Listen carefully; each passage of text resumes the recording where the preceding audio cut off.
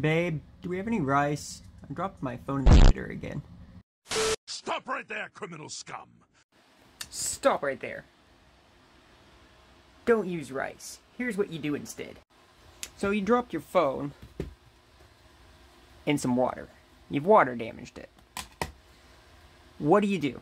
Well, the first thing you want to do is you want to take a paper towel or microfiber cloth and you want to remove as much water as you possibly can from the device. Power off the device. You can use some isopropyl alcohol. The Lord's cleaning chemical. 70% works, 91% works, 50% is just adding more water. Apply it to your cloth. Wipe it down externally. Dry it with a dry part of your cloth. And now what? Well, this is where most people get to, and they grab the bag of rice.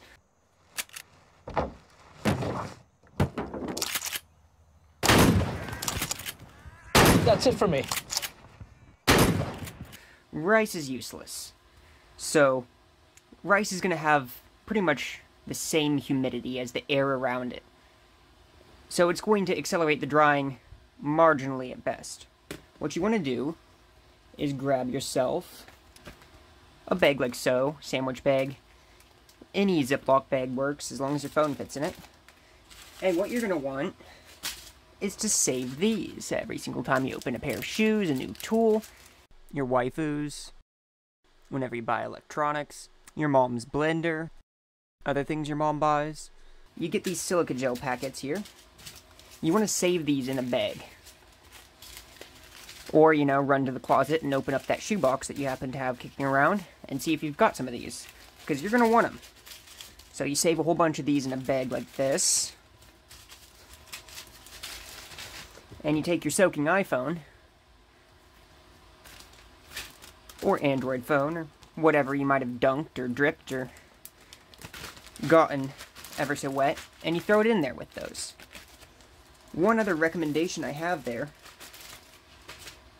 is to grab yourself a paper clip or a SIM pick if you happen to save your phone's box, and still know where that might be.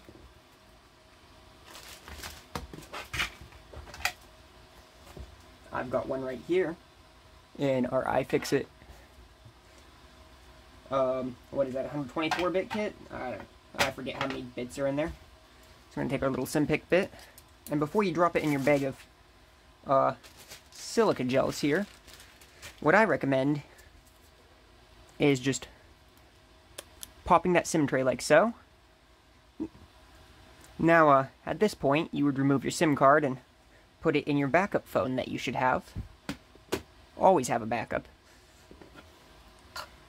And then you can reinsert that tray without your SIM card. Partially like that. And that will let the inside of the phone breathe, and will let the silica gel work its desiccant action on the internals of your phone.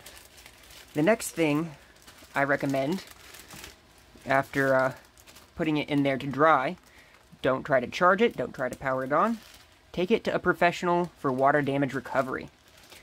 If there's any minerals from your water, corrosion, or other, liquid damage on the board of your phone, powering your phone on or charging it could cause further damage to the phone.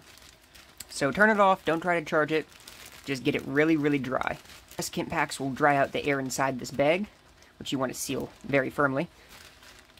And then you have a higher concentration inside your phone than outside, and the high concentration wants to escape, so that's why we open the SIM card tray, which breaks the seal of the phone. You see the gasket on there?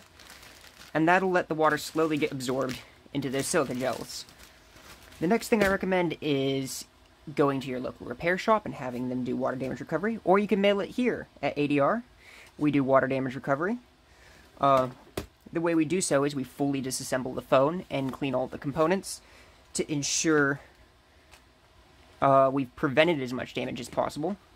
And then we will professionally and carefully test absolutely every functionality of the phone and kind of let you know what you're looking at. Some water damage repairs could be very expensive and timely.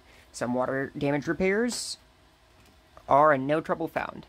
So the pricing for professional water damage recovery can be anywhere from $30 just to diagnose and ensure that there's nothing wrong with the device, all the way up to about $300 if there's important data on that phone that you absolutely need. It will not boot. You know, you've got logic board damage, shorted components, and corrosion. It could be several days of work. Water damage is... you really don't know till you get in there. Once you dunk this in water... oh yeah, it's water resistant. But once you dunk it in there, you really don't know what you're going to find inside your phone. I've seen all kinds of things. I've seen nearly perfect, pristine-looking logic boards that seem completely undamaged, that have come in for water damage repairs. And I've also seen logic boards that are water damaged that look like they've been smoking meth. Let me give you a good example here. In my massive collection of phones over here, I have... where is he? Here it is. Here's a water damaged device. You can tell the seal has been compromised because there is crust and dirt and residue underneath the camera lens. Fog on the inside of the camera lens, or just crust and dirt, tends to be an indicator of liquid damage or an improperly sealed device. So, what we're going to do is we're going to open up the SIM card tray on this one and take a look at our liquid damage indicator, which is located on the screen side, inside the SIM card tray. It's kind of hard to get a good look at. I might need to grab a flashlight for you.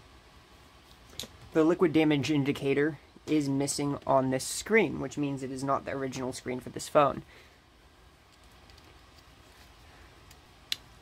But if you'd like to mail your device in for liquid damage recovery or water damage repair to Advanced Device Repair, all the links for that are in the description. Just go ahead and throw it in with as many silica gels as you can possibly find. 1 or 2 is better than none. Wrap this in bubble wrap or foam, and put it in a reasonable sized shipping box. I'd recommend going to your local post office for packing materials, or you can go to the USPS website and get free packing materials, same with UPS, or just recycle those Amazon boxes that you have been procrastinating taking out to the recycling bin. I do that too. Leave the rice in the cupboard. Leave it in the cupboard. Rice is for delicious food, not for your iPhone. All that rice will really do is get you a very dirty charging port. If we find rice in your charging port, we're going to charge you $15 extra. I'm just kidding. And a filthy, disgusting phone, like this one. Honestly, I wouldn't be surprised if those flakes under the camera were pieces of rice.